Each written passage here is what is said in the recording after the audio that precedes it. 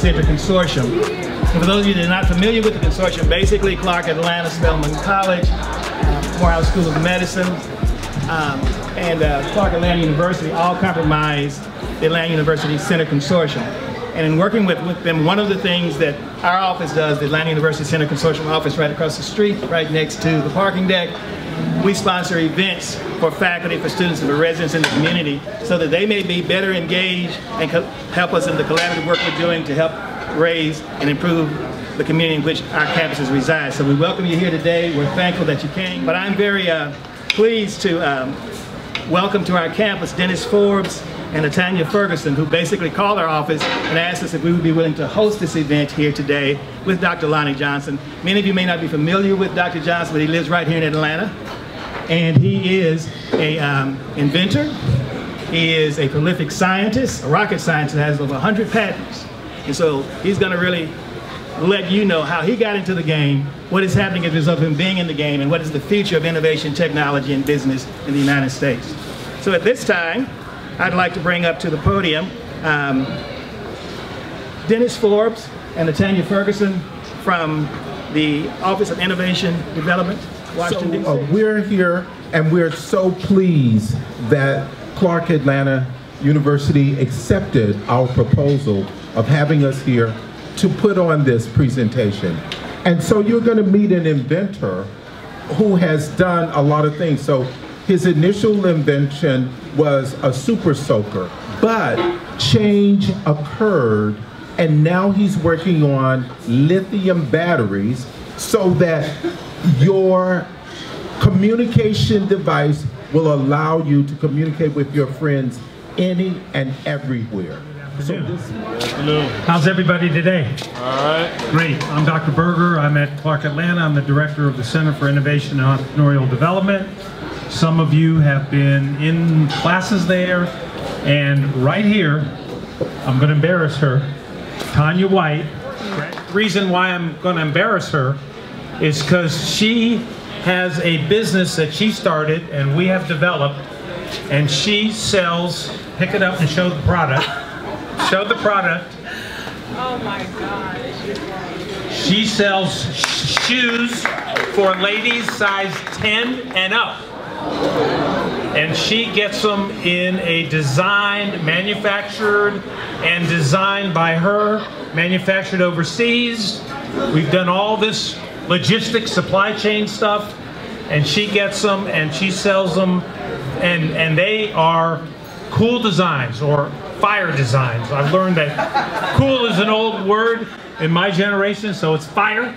And her designs are contemporary, to date, which is difficult. I have a daughter with a size 11, and she can't find cool shoes.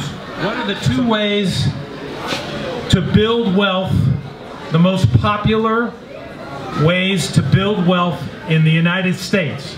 Can anybody tell me, how do you build wealth? What industry? Real estate, number one, patents. If you own a patent, and one of the questions you should ask Lonnie is, Lonnie, how much has the super soaker made? Don't ask him how much he's made, because he's not going to tell you. The IRS may be in the back of the room. So what you want to ask Lonnie is, how much in sales, how much sales volume, dollars, has Super Soaker sold? I'm the business manager at the Morehouse College Entrepreneurship Center. We also promote innovation, being different, taking that one thing that you think is missing and try to solve the problem. That's what innovation is. Innovation is simply solving a problem. The problem here was finding shoes that were stylish in sizes 10 and up. The solution was to design those shoes for 10 and up, and my daughter needs to talk to you. So there's problems everywhere. You see them as you go down the street.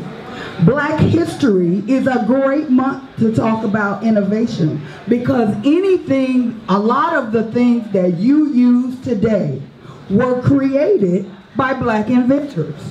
And our lives were made easier once again. One more time, good afternoon, everyone. Good afternoon. Oh, that's better. We got some food in our system. We're getting ready to hear an amazing presentation. Are you guys excited? Just one mission: to ensure the world has enough energy for a prosperous future.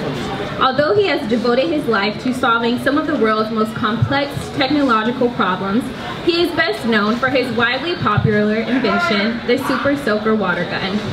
Dr. Johnson is a prolific investor and holds more than 100 patents, and the vast majority are rich energy related. I want to start off by saying I wish I were in your situation right now.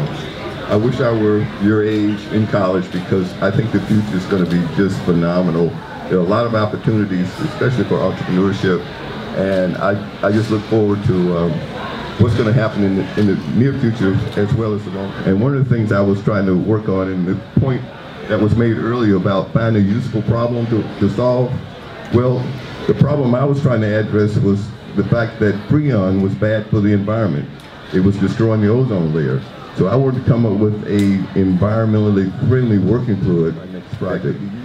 Well, it turned out very well. There were several false starts, so I went out to try and license the product and talked to one company after another company, one setback, one problem after another. It literally took me 7 years from the time I got the idea to the point where I found this company, Laramie, that could license the product. And this was, by now, it was 1989. After that, I decided to work on Nerf dart guns. You know, there were two types of guns out in the market at that point, and they probably still dominate the market. In fact, I know they do, guns that outperform what they had, and I could literally have a series of guns that could control an entire market up unto itself. So when I presented this, they felt like, well, we don't want him to take this to some other company, so we better do a deal with him. So we did a deal, and